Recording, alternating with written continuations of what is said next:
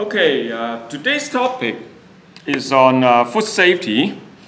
And food safety, one of the major concerns is the drugs or chemicals that we have. I'm not so sure your background. Most students in biochemistry, I would like to explain more on the molecular mechanism. So I only have one slide today about the molecular mechanisms. But to serve as an introduction to the topic, I try to elaborate a little bit more of the different chemicals. So I try not to make this too quantitative. Having said that, however, when we study toxicology, since the golden rule is that the dose makes the poison. If you don't remember everything today, you may like to remember this. We have the dose makes the poison. That is a very important concept. Okay? Nothing is poison, or nothing without poison. Only the dose makes the poison. So you know there are many chemicals around. So how are we going to explain what we call this known as newly emerging chemicals? I try to make a list, but I'm not so sure how to make a list because the list will be very, very long. And as a food profession, you perhaps need to look into using a computer to search for different databases and then to look for the chemicals. But the key words here is that we know that these diseases are all come from what we eat. In Chinese term, we call this 病從口入, and then of course you know there's 禍從口出. If you say something wrong, then perhaps you will be bitten. You know, this is very important nowadays in Hong Kong. Just keep your mouth shut and be careful. I'm just kidding. And the principles of toxicology is the first part that I would like to introduce. In large part, in the last century, we've been involved in studying or managing the risk, managing the risk, 風險評估. So because the dose makes the poison, and the kind of chemicals that we look at is usually in trace amount. Trace in Chinese term is called 含量. So there is a very low concentration. As low as we have ppm, parts per million, and then we have ppb, parts per billions. Okay, and then ppt, we are talking about parts per trillions. Okay, so this is 10 minus 6, and then 9, and then 12. So you're talking about milligram level, microgram level, picogram levels. You know, in Chinese it's called 皮克. So these are very low concentration in the old days, but of course now we have very sophisticated machines or equipment to detect them. So we started off first examples of trace organics. And then we still have a lot of concerns from the herbicides and pesticides.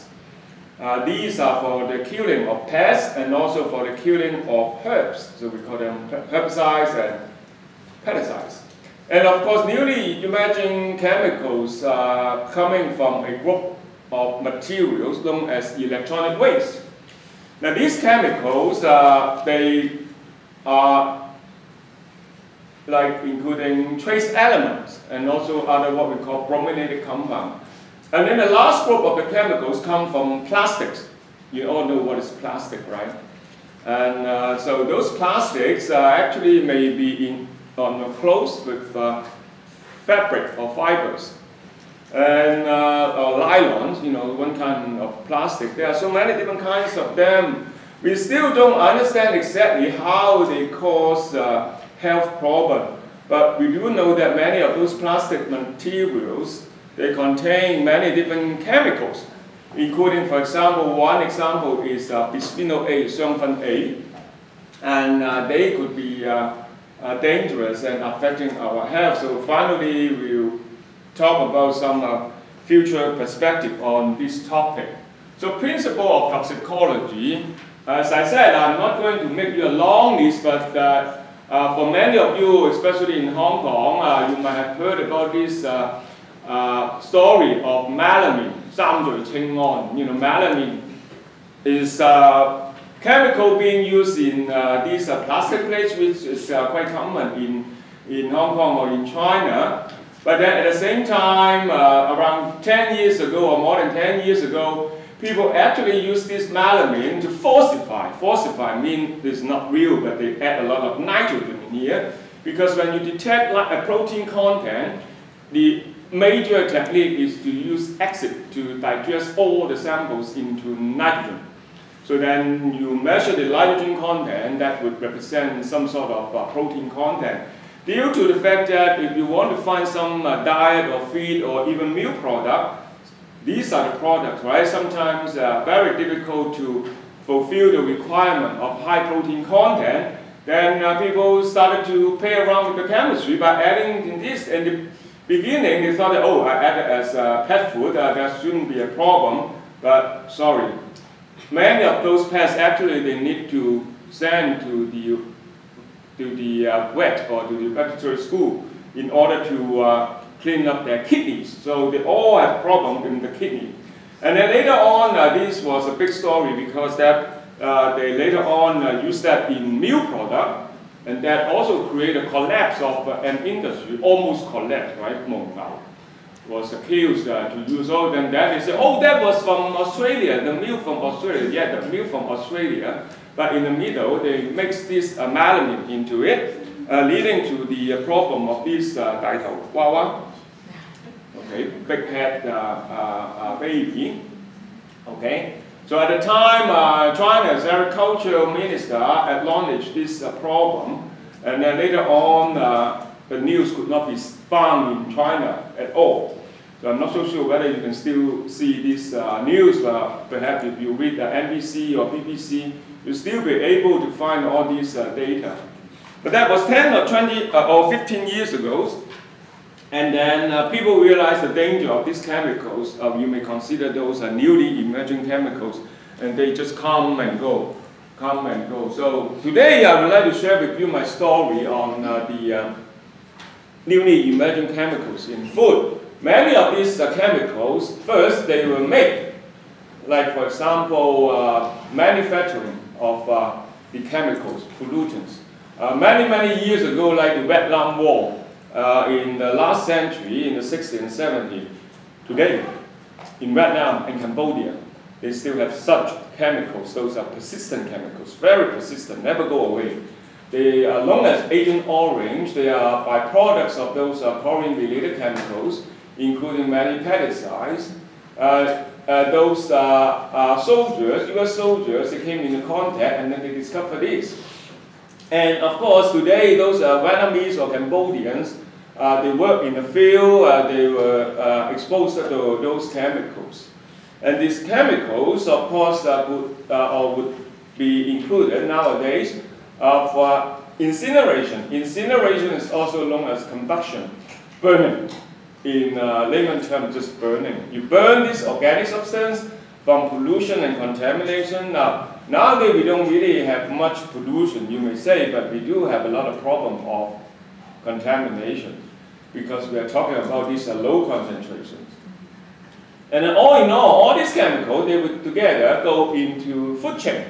We would say, okay, if these chemicals are stable, if these chemicals are persistent, you could hardly get rid of them. You know the first law of thermodynamics, right? Chemicals or energy could neither be destroyed nor created. All these chemicals, they just go to somewhere else. At the end, they would go into, that would be very dangerous. If they get into the food chain, we have this what we call bioaccumulation effects or biomagnification effects from these different trophic levels, from algae to fish, fish to bigger fish, or to crops, and then to human being, accumulating all these chemicals going into the dairy products, including meat, like for example beef and fish, and also milk, etc. So you guys perhaps still enjoy eating this every day. We call this dairy product because you eat them every day. Milk, cheese, sushi. Everybody like to eat salmon. Then in the morning you have salmon, in the afternoon you have salmon, and then at night you also have salmon. So you all feel very happy until a day that you find yourself in trouble. But you are not so sure what happened. I mean, you could not really confirm, okay, because I ate all this salmon or sushi, therefore I got myself into these different types of chronic diseases. We are talking about very low concentration and also chronic diseases. Of course, among all these food problems, one of the issues is on the bacteria and pathogens. They also emerge. I only have one slide for this because I'm not a microbiologist.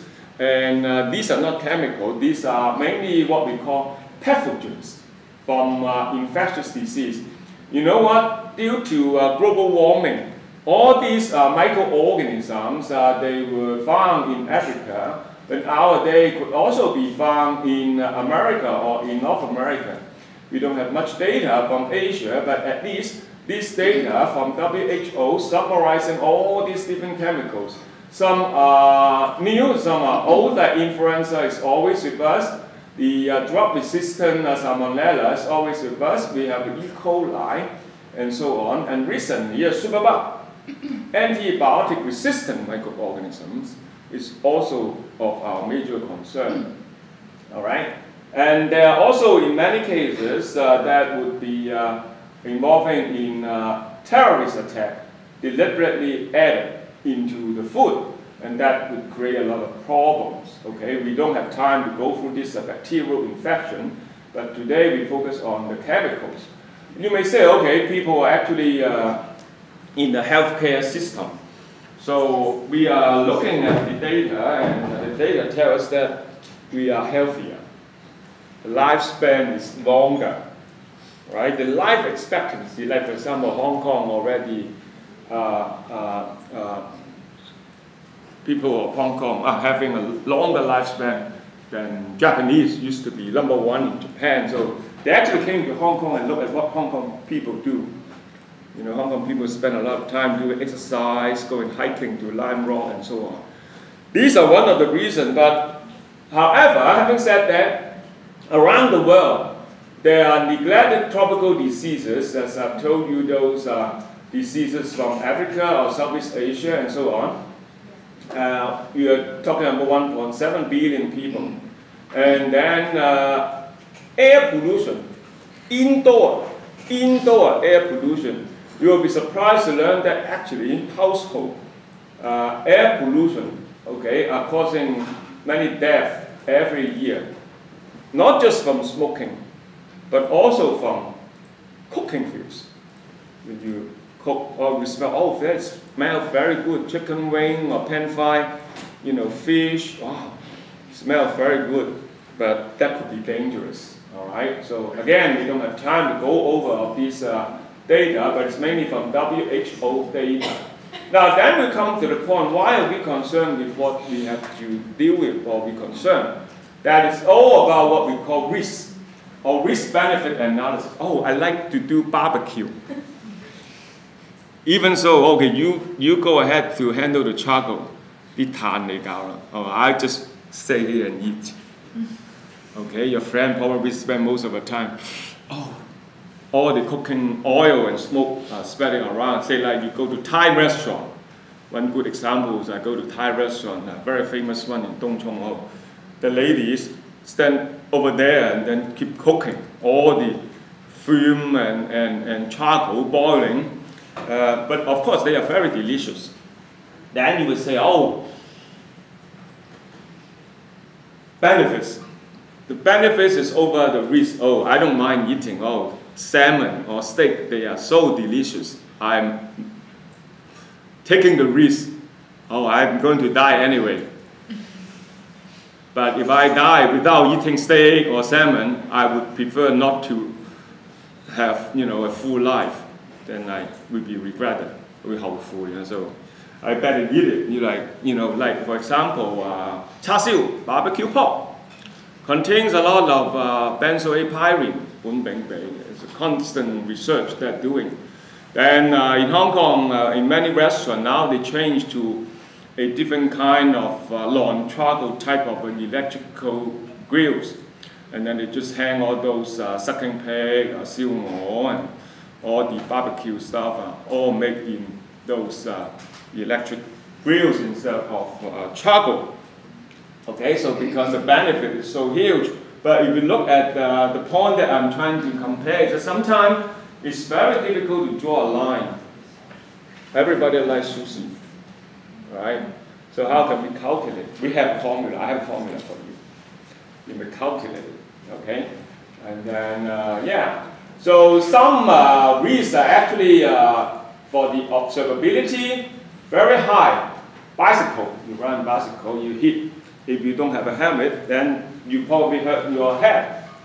Including ski, every year after winter, you see many students, like in North America, they end up coming back with crutches. Okay, that's what we call observable. Low observability, X-ray, you cannot really see the radiation. Or caffeine, you drink coffee every day, but you could hardly tell whether how much caffeine is in there. And then on the x-axis, low and high, we call it drag level. Drag level very high, like for example, pesticide. You spray it, then you see, oh, that's a pesticide. And then, of course, nuclear weapon, you would realize that, oh, that is a very high threshold. Like, for example, tear gas. You know, nowadays in Hong Kong, oh, we have to stay away from the tear gas. High drag level, but then also a high observability. So probably somewhere here, or commercial aviation. Every day you heard about, you turn on the radio, oh, there was a plane crash. But still, you still like to travel on plane, right? You have no choice. Not just you have no choice, because you have to balance the risk and benefit. Every morning you turn on the radio, oh, there's a car accident somewhere, or train accident somewhere. But still, you still like to, that's the only choice. I still like to take this high-speed rail, even though the risk could be high, but the benefit is also good. So sometimes it's very difficult, what I'm trying to explain to you, sometimes it's very difficult to balance risk and benefits. And sometimes you only see the benefits and you ignore the risk. Okay, the last slide I have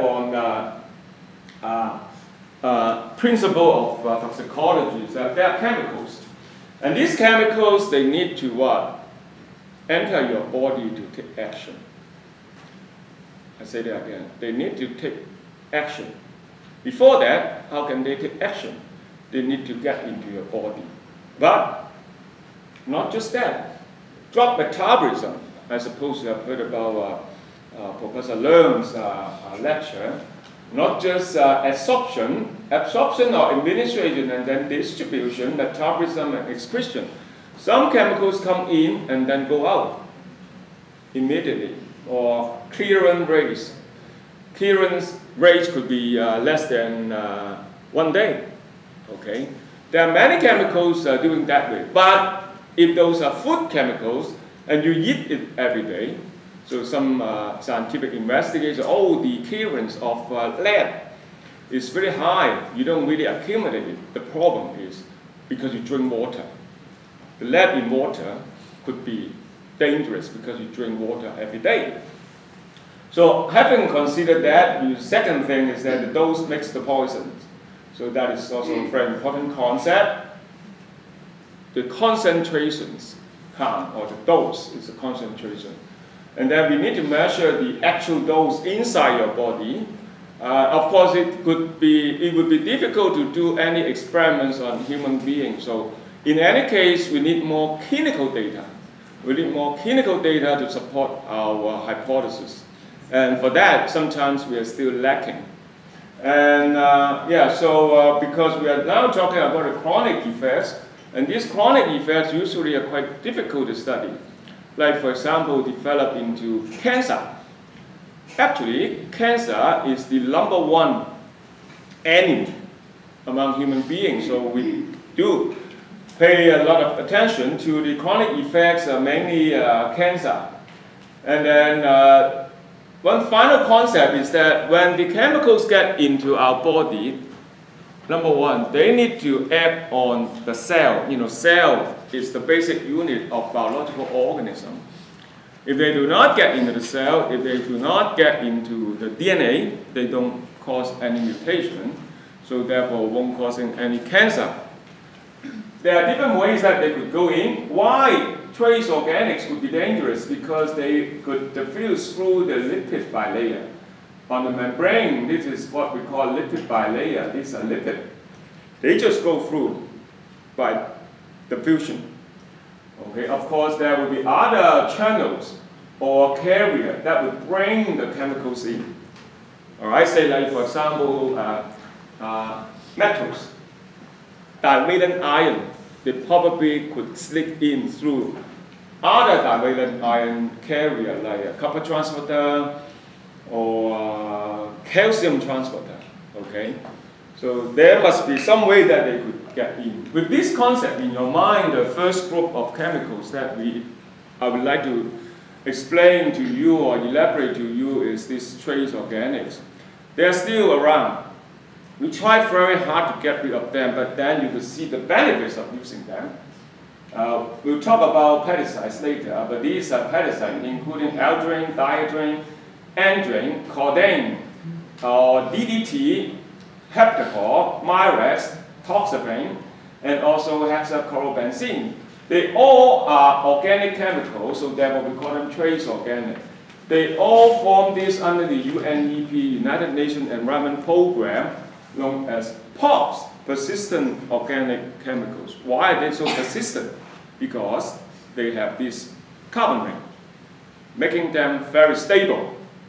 Not just that, they also consist of these, we call it chlorinated compounds.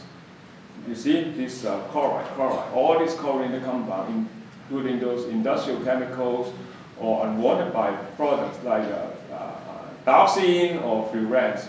Okay, so these chemicals are actually still affecting us every day. The 12 POPs identified by UNEP and then under the Stockholm Convention, all these chemicals now are of our major concern. For example, dioxin, dioxin in Chinese term, I don't really like those Chinese translation. They call it all and yin. And then another Longman dictionary in the old days, they just translated into dioxin. But the chemicals come from this dibenzo paradioxin. Dibenzo means there are two benzene ring. And then with two oxygen, we call it paradioxin, the two oxygens linked together. And then the other carbon here on the benzene ring would be linked to any chlorination or bromination. This time, mainly the chlorination.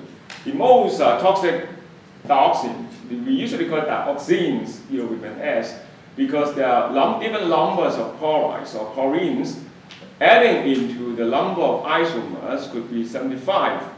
And then this one, 2378 tetrachlorodibenzo P-dioxin, P means para, or 2378T for TCDD, is the most dangerous or the most toxic chemicals. We seldom use them for experiment, but it's the most toxic chemicals ever made by human. And this dioxin and dioxin-like compound, they actually exist, like they're still around us, very high concentration, I would say perhaps in Eastern Europe and also in Vietnam or Cambodia and in China as well. So this is what we call the dibenzo dioxin with two oxygen and then different numbers of chlorination. We call them PCBD. If it's only one oxygen, we call them furans, PCBF. And then if it's no oxygen linking to two phenyl ring, we call them polychlorinated biphenyls, PCBs, 多氯原本. It depends on the numbers of the chlorination here. But that these chemicals mainly from electric products, in plastic, because it's form a very good compound to avoid any electricity. So from now on, we call this dioxins and dioxin-like compound. And there's one compound, I just mentioned in barbecue pork, There's no coordination, but structurally speaking, there are 5 rings there, making it a very stable carbon unit or chemicals. We call them trace organic. They have one thing in common. They are mixtures. They are mixtures, and then they work together by binding to, as I mentioned before, they could go in through the membrane by the fusion. And then when they go in, they need to interact with this H receptor, which is a protein.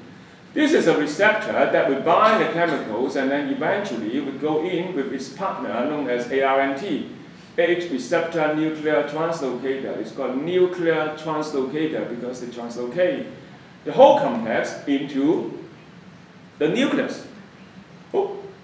Into the nucleus, try to simplify this diagram to direct gene expression. To what kind of genes are they going to induce?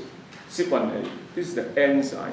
The enzyme that would metabolize the chemical, making this chemical from hydrophobic to more hydrophilic. But then at the same time, it would activate the chemicals. So it is kind of what we call yin-yang or two-phase. Now you activate the chemical in order to remove them. But then at the same time, you have activated the chemicals. It requires phase 2 and phase 3 enzyme to remove it. But if you cannot remove them right away, then we have trouble because all these enzymes are supposed to activate them, and then they will come back and attack DNA. So that's the mechanism of these chemicals. The toxicological endpoint we are trying to monitor is cancer. Of course, this is not easy to study because you need a lifetime experiment to do those characterization of exposure and dose response, animal tests. At the time, a very long time ago in the early 60s, there was a senator called Delaney. They developed this Delaney course. And then they said, oh, all chemicals should be banned, which is what we call a zero tolerance law. And nowadays we know that it's almost impossible. Impossible, meaning that because these chemicals are everywhere.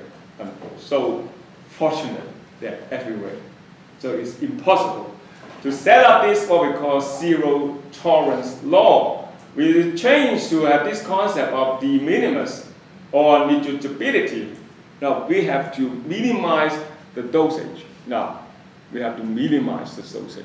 Dose makes the poison, right? So which dose should be banned? Oh, we have to minimize it as low as possible. So what's the lowest? Usually it's the what? Detection limit of the machine. Detection limit. If the machine cannot detect it, that will be very low. No. Maybe the machine is not good enough. Now we have HPLC, MS, and MS. HPLC, not enough. And then we have MS, mass spec, and another mass spec. Wow. And GC, MS, multi-million machines. We could detect not just picogram level, or even nanogram level, 10 to minus 15, ppb or ppt. The chemical extraction methods are also very good. So the minimus concept usually is down to the deception level. So what we ought to do is to determine what we call a tolerable daily intake. They spend years to develop this. I'm not kidding. Not just years, but also many different organizations are involved to discuss this. So this is a WHO recommendation, okay, WHO. So, but at the time they measure it, so the tolerable daily intake, 1 to 4 picogram of ITEQ. Why it's called ITEQ is the method that we combining all the dioxin and dioxin-like compound, including all the 75 isomers, not just 2,3-70 tetrachloro dibenzoyl dioxin, but also other dioxin, and also other furans, and also the PCBs, and also the what? Benzoyl A-pyrene. Okay, sometimes we don't really need to calculate the benzoyl pyrene, and then we add them together. The upper limit is set as 4. But then, according to the guideline, they say, whoa, we better make it go down to 1 picogram per kilogram per day. That is the recommendation. Only the recommendation. Don't ask me why it's not 1.5. Just for convenience, 1 to 4 is the range. we better set it down to 1, but most of the time we could hardly get it down to 1. And of course this concept you would say may not be a good one, but this is so far the most reliable or useful using the TEF values to calculate this DEQ. Binding them together, we also have given international food standard from WHO or from Codex. In China and also in Hong Kong, we usually use Codex. The old days we used more European standard under the British rule before 1997. But now we are moving on to the WHO or Codex. WHO and Codex, usually they are more relaxed because they have to consider many different countries. And then Europe and UK, they are usually more stringent with higher standards. Now this is only one of the examples. I tried to cut only one slide for the data we have. From the Hong Kong, we have this Center of Food Safety. Okay, so did that twice. This is a slide and also their report. And then they will tell you, oh, we are pretty safe. And then daily exposure, after the calculation, we calculate the different kinds of food. And then they estimate the amount of food we eat. And then in that study, they calculate around 21.92 picogram per kilogram body weight per month. Now this is per month. I'm so sorry to confuse you. WHO standard is per day, 1 to 4, right? Oh, this is good. It's lower than 1 because 1 month has 30 days. So 21 divided by 30, that is below 1. This is pretty good. Now this is only the average figure. You can see that it's still higher than the US, surprisingly. Lower than Japan, I'm not surprised because Japanese eat a lot of seafood. UK as well, they eat a lot of seafood. And China is within a range.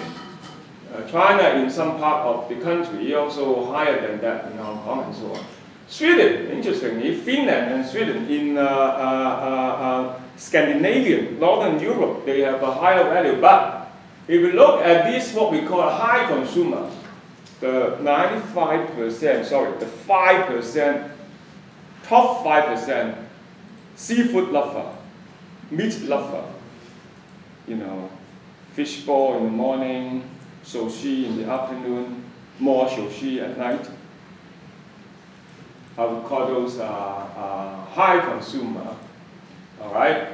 59.65, so, well, we say, oh, we're still within the WHO recommendation between 1 to 4, right? 59 divided by 30 would be 2, so it's in the middle. But these are recent studies. The WHO recommendation was prepared around 30 years ago, 40 years ago. So I would expect that we could do better, but still within range. And then for the average person is less than 1. And then for the high consumer is between 1 to 4 or 2 picogram or TEQ of these dioxin and dioxin-like compound per kilogram body weight per month. So this would be the study that we have done before, but then you realize that actually we are higher than other countries in terms of this high consumer. And so we have to still watching this very carefully. Okay? So the first group is what we call trace organics. They're still around. We try to minimize it. However, we are working on it. Okay? And you guys love seafood so much. Okay? Another kind of seafood contaminants is mercury, which I don't have time to explain it. But then we move on to pesticides and herbicides. Pesticides and herbicides. Pesticides are to get rid of the insects or pests, including cockroaches and also flies. Unfortunately, they also kill honeybees. Honeybees is now confirmed to be one of the most important insects on Earth. Herbicides is kind of